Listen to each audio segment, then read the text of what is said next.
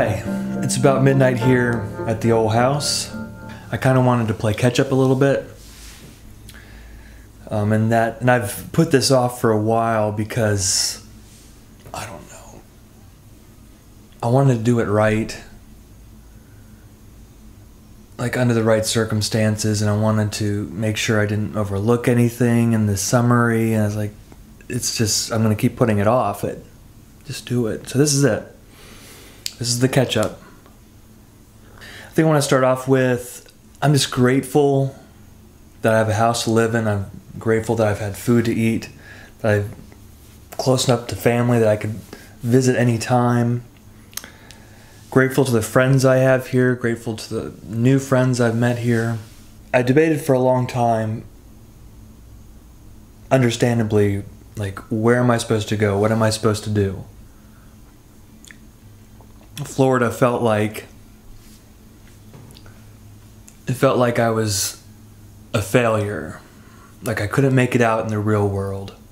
So I'm crawling back home. Now that's not true, but it's how I felt, and I think other people have felt that way too, especially when they come back to the area they grew up in. So I had someone ask recently, like, how do you feel being back in Florida? And it's a really hard question to answer.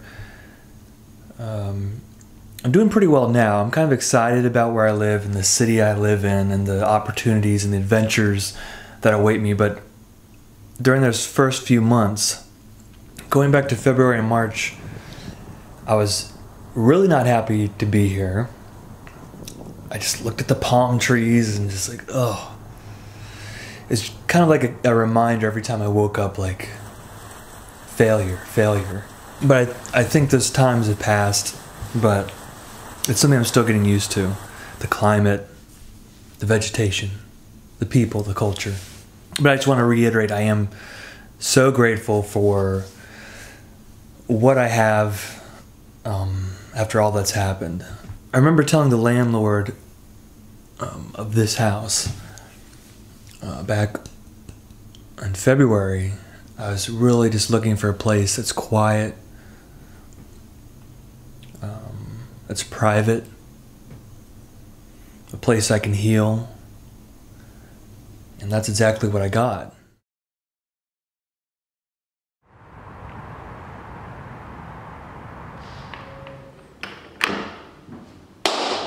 Hot dog, let me show you a little bit about this place. I'm gonna start with just giving a little tour of what I call the sad boy house.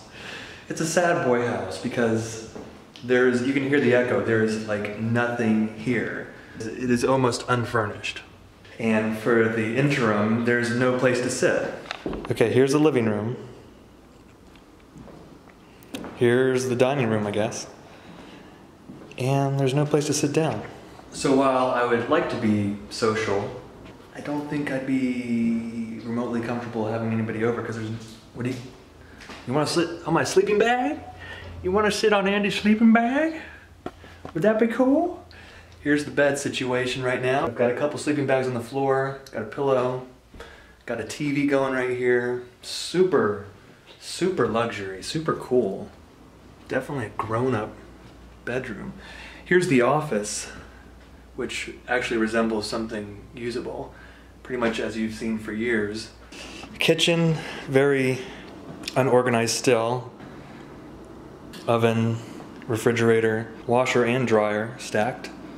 Got a bathroom here, pretty much what you expect. Did get hot water today, so that's a plus to actually take a hot shower. That'd be nice. And that is pretty much it.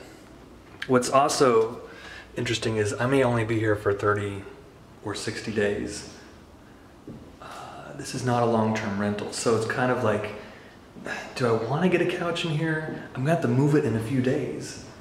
So yeah, this is an enormous transition, and I'm not gonna lie and say it hasn't been hard, extremely hard, very, what a change, You're going from, just days ago, I was married, I was taking care of the kids, and now it's, what is this? What is this? I'm in North Florida in a 2-bedroom rental. Now there's some trade-offs. I knew going in, I knew this house was going to be going under renovation. Didn't know how long that would be, but it's been months of renovation. And that kind of messes with your head too. You see the house around you shifting and changing. You're looking for something to hold on to, some constant, some anchor. And even the house itself is changing colors. The walls are literally moving. So that's a bit of a psychological twist there, but it is what it is. When I arrived here, I knew there was a lot I needed to do quickly, and most of those tasks I did. Just the vital stuff like getting housing and starting the process of working again or trying to establish my business. And I knew I also had to take care of myself psychologically. And I knew it was going to be a tremendous change to go from married and having a bunch of kids and just people around me all the time, which is great. And then it suddenly stopped. How am I going to deal with that? Around, I think, late February to March, for 10 days I went out every night. Nothing extravagant, just little steps just to get used to being alone. Sitting in a coffee shop with nobody on the other side was important to me. Getting used to that feeling of it just being me.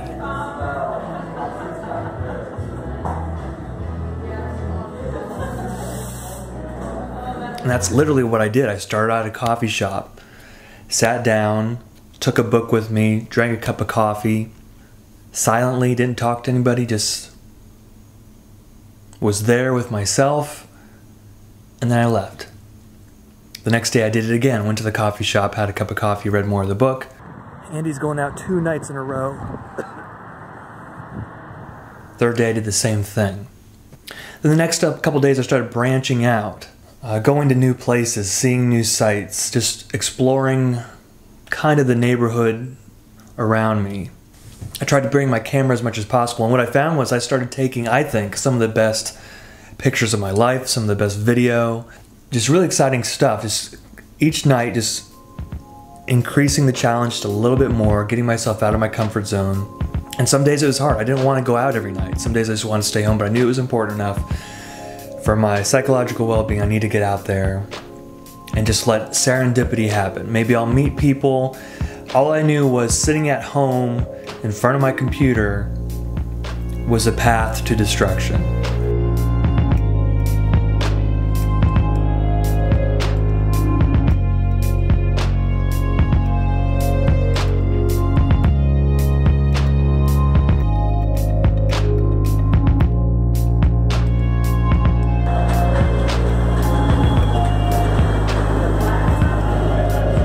For 10 days, it was a success.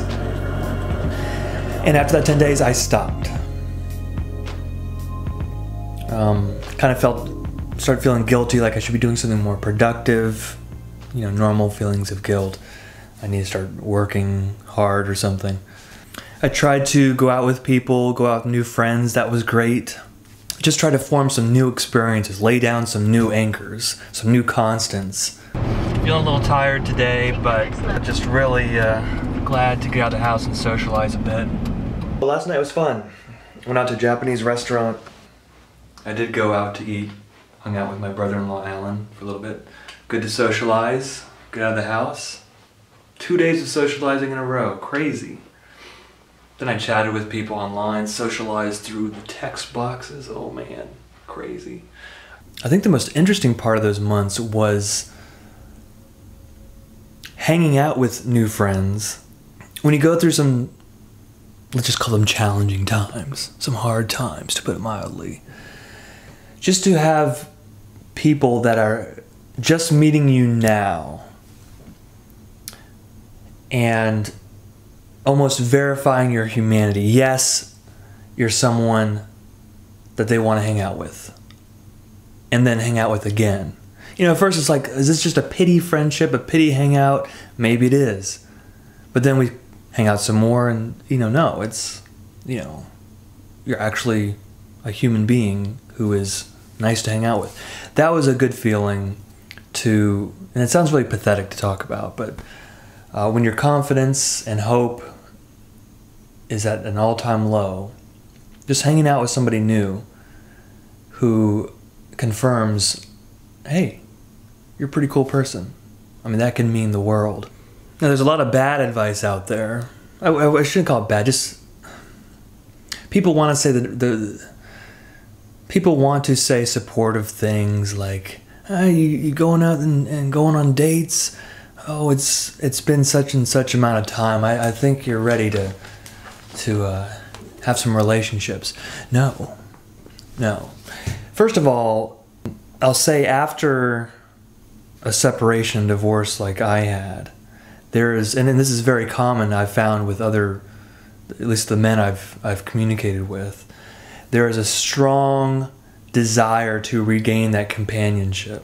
And that occupied my mind for a little while, just to find companionship again. But at the same time, I knew I'm not looking for a relationship. I'm not dating. And in fact, pretty much all the professional advice that I've received and read, they say don't even think about forming a new relationship until at least, and this is on the low end, at least a year after the end of your long-term relationship.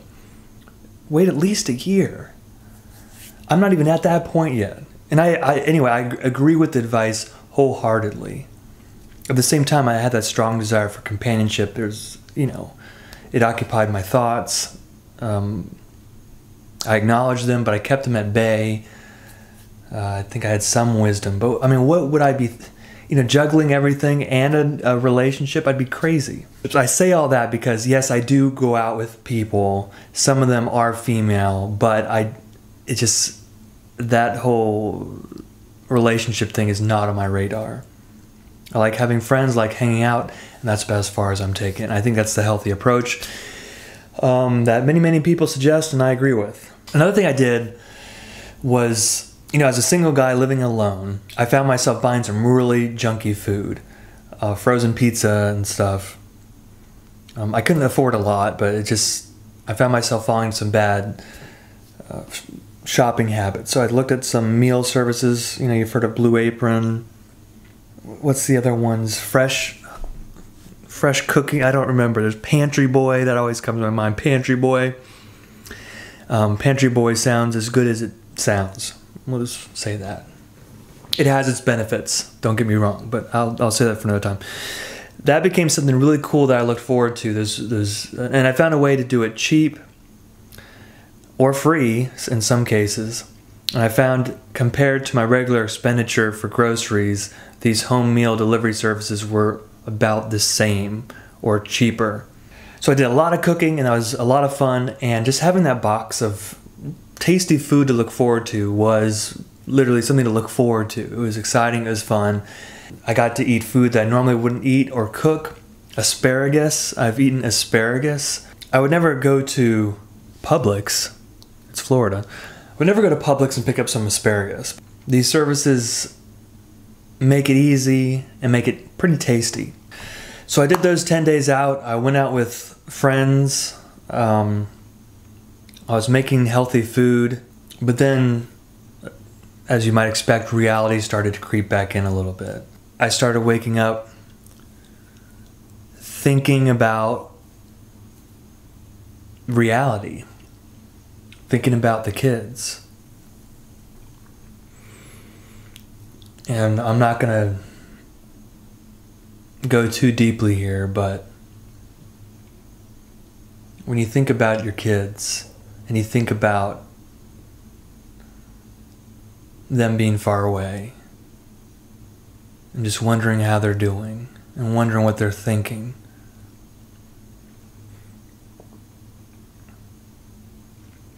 thinking about their future,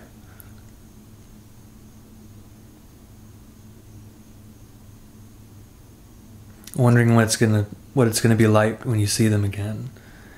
These are feelings that cut to your bone, cut to your core, and can crush you. Because when you wake up in the morning and you feel like you've lost everything, and you have no hope of things turning around, it can get really dark. You fall into that dark pit. You wake up in the night and you think about these dark things and ponder them and try to come up with solutions, but you can't. And then you wake up in the morning and it repeats. The reality's still there. There's nothing to look forward to. Hope is fading. Life becomes very claustrophobic. I start staying in more and becoming psychologically what I didn't want to be. I don't think I've ever... I don't want to flippantly throw out the phrase suicidal. I don't think I really truly was, in the sense that like a professional would diagnose or something like that. I think what I've heard people like crisis centers or therapists will ask, have you had thoughts of harming yourself? And maybe the answer would be yes. I think a lot of people, I mean, I would assume most people have at least thought about it. Everybody, I think, in life at some point is going to endure some massive tragedy in some regard and enter that dark pit.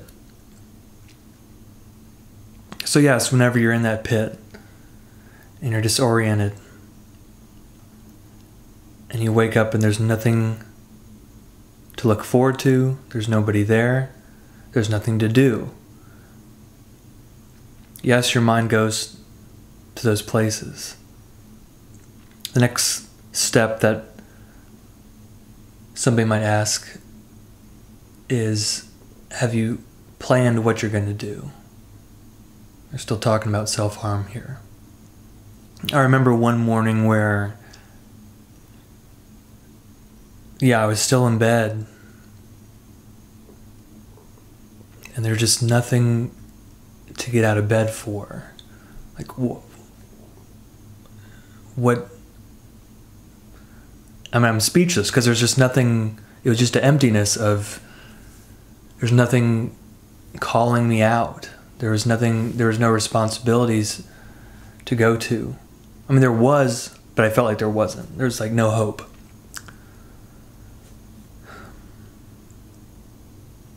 So I thought about what I would do and what notes I would leave.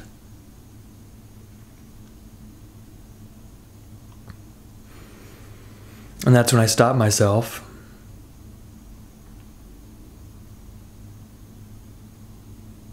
And realized that's not the solution to my problems. And the pain that it would cause. And the kids that would remember and think and wonder. And I kind of have... I feel like I have a lot to prove and do in this life. Call it a chip on my shoulder, I don't know. But I did get myself out of bed. I realized that the mind and the body must have something to look forward to, some hope, some reason to get out of bed, or it literally, I think, literally, and I'm using that word literally, starts to die. The mind starts to fade, the body starts to fade, and you don't want that to happen. So in April, I listed all the things that were stressing me, all the problems I had and the struggles, and I realized I need to make a valiant effort to just seek out work that would get me out of bed. And as a bonus, they'd pay me for it. It's like, wow, that's fantastic. They'd get me up at 9 a.m. or whatever, and they'll pay me for it. That sounds fantastic. And that became my focus for April, May, and June. Getting work back on track. And going in, it was hard. And I felt really lazy. Sometimes just one business contact, spending just like 30 minutes is all I had in me for that day. But I kept at it, and each day it grew a little bit more and more until it became a job to find regular work. But a dumb thing, I don't know if this is dumb or not, but what I did was, during this process of focusing on basically the trick, the hack, to take those little steps forward of self-improvement to get me out of bed, I kind of isolated myself. I said no socialization, no fun, no social media until I solve this problem. And so I focus pretty much every day on making business connections.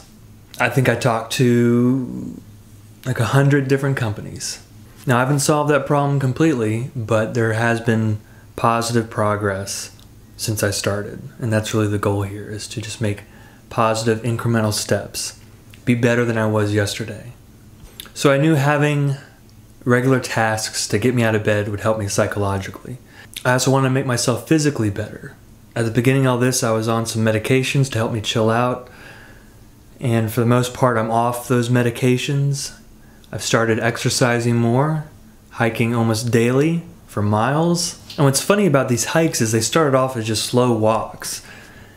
And I don't know how many days I've been doing this now, but I can kind of almost start feeling that push of run, which is strange. It went from just like a slow walk to a brisk walk. Now let's try jogging. So I guess all in all, I'm optimistic about the future. I wake up, I'm definitely still grieving, for sure. But I have hope. I have something to look forward to. I'm feeling healthier. And I really like that idea of just being a little bit better than you were yesterday. Taking those incremental steps. Having that trajectory. And just being the best possible human being I can with what I have. Try not to compare myself to others, and that's been a problem. Like right now,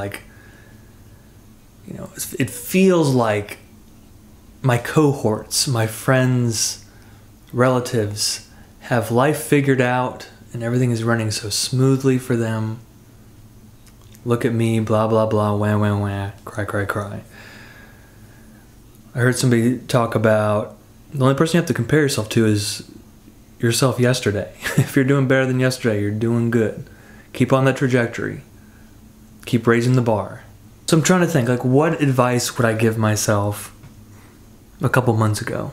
I don't know exactly. I think I did, I didn't fall into any weird traps or temptations or addictions, or I think I had to go through what I had to go through. I definitely don't think I'm through it yet, but I'm just trying to think, like, you have to go through this process, I think. You have to go through that, I've almost described it as like your brain has been drop kicked into the ocean, and it has to, imagine your brain has a little arm sticking out of it and it's swimming up to the surface just to get that oxygen, and you're dizzy and confused, and it has to swim to shore and figure out life. That's where I'm at. I think I'm approaching the surface, at least. Haven't swam to shore yet, but that drop-kicked brain into the ocean has not sunk, which I'm grateful to say. I think I would tell myself, be patient, be very humble. I would say, I know you have strong feelings for companionship. You know what the right thing to do is. I'd probably say dial it back a little bit quicker, maybe. It's just very distracting. That's the problem, is when you have those, I'm going to call it urges. Maybe that's the wrong word. Just a desire just to have a companion to watch a movie with, just base level, just those feelings can occupy your mind. It did me, and it was distracting. Yeah, I would totally tell myself, start lining up work faster now. Start now. Don't wait. It's gonna take months. You think it's gonna be 2 weeks? No, it's gonna take months and months for you to get this sorted out. You need to start reaching out now. That's what I would tell myself. Would I have had the energy to follow that advice? Probably not, but that's probably what I would tell myself. And it seems like a mundane, trivial solution, but just find a task, a responsibility that will wake you up at 9 o'clock in the morning, or 8 or whatever, and that's going to solve a lot of issues right there. It's helped a lot of people. Some people just get a job to get out of bed. I saw a TED Talk about a lady who was trying to find the perfect job and work and career, and her mother's advice is, just find something that's going to get you out of bed. And it seems, like I said, so mundane. And are we so weak as a species that our psyche can't even get out of bed if we don't have some kind of task or job? I think maybe the answer is yes. You got to have hope. You have to have something to look forward to.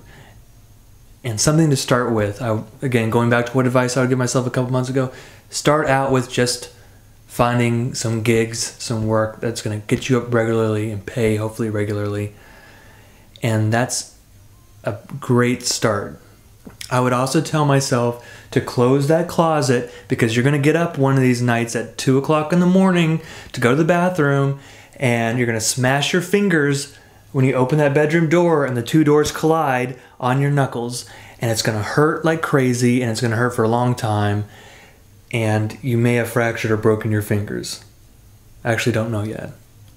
I hope they heal up, but that's the other piece of advice. Anyway, I've probably overlooked a lot of important information over the past couple months, but I just want to summarize this as quickly as possible and keep moving forward.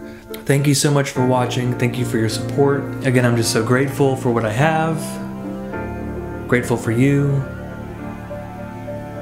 Keep making progress in your life. Find things to look forward to hope for. Appreciate the people that are in your life. Appreciate those friendships, those connections you have, because they can disappear really quickly. Life moves fast, as Ferris Bueller told us a while ago. Tell your friends you appreciate them. Tell them how you feel. Be authentic. Be a little bit vulnerable. It's worth it. Crummy stuff has happened, but I'm looking forward to the future. All right. I think it's after midnight. Good night.